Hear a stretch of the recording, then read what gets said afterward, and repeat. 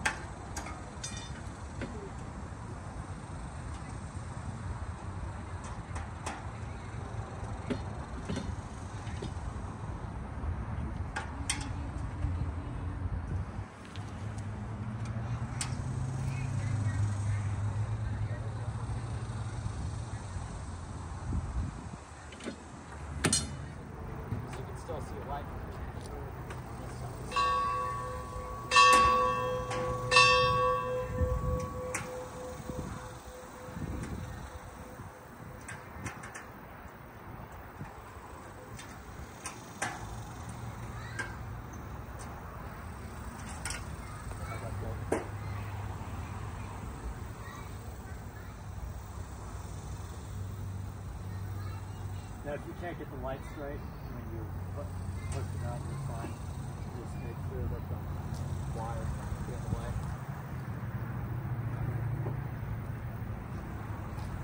Yeah, it's still in the way.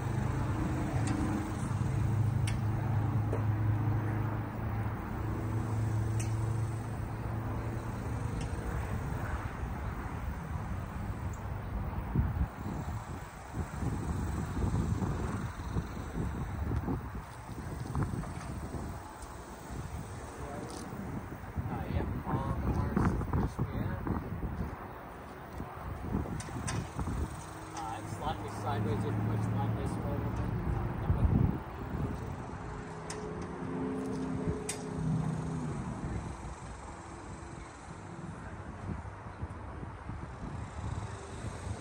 You may want to step one more step up on the ladder. You can with the other foot.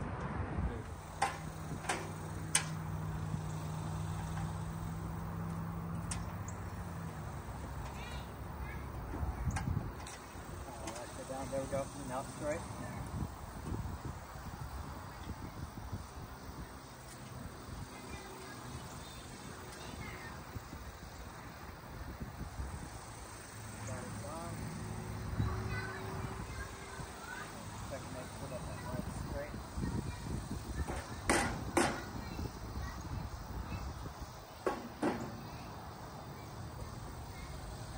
Okay, that'll be good.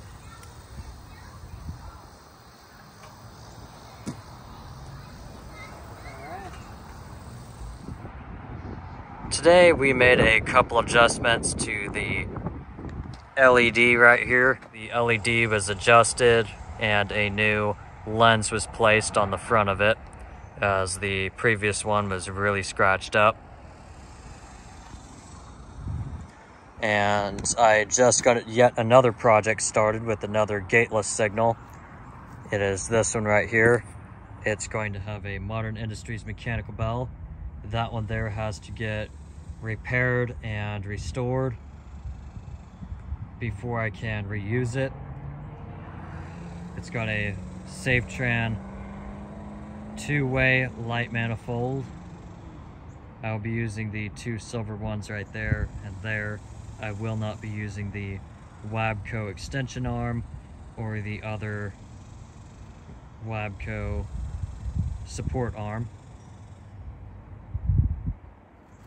And right down there is the Cerami signal base, and the SafeTran one I decided to install on this signal, partially because the signal base had two extra terminals on it, so I could add the switch onto the signal, which it will not be tapped on with screws. I want to keep this signal original, so I'm going to get some U-bolts and two sign brackets, put a box down at the bottom, and a switch, so anyone at the museum who wants to activate the signal can. And here's the SafeTran mechanical bell, the SafeTran 8-inch lights with a SafeTran 4-way light manifold, and of course the SafeTran signal base. And the other signal I plan on installing elsewhere, not at this crossing setup. And I scrapped the idea of making a miniature pedestrian signal, partially because I had to use the signal base on the signal right here that'll be installed next week. But this other mast here was still in good shape, so I decided to make another full gateless signal instead of a really small pedestrian signal. So after this signal gets installed, I'm going to find yet another spot for another signal, and changes will be made to that signal before it gets set up for sure, because I still have to get better lights for it, or back plates for those lights. And that signal there will be incandescent like this one.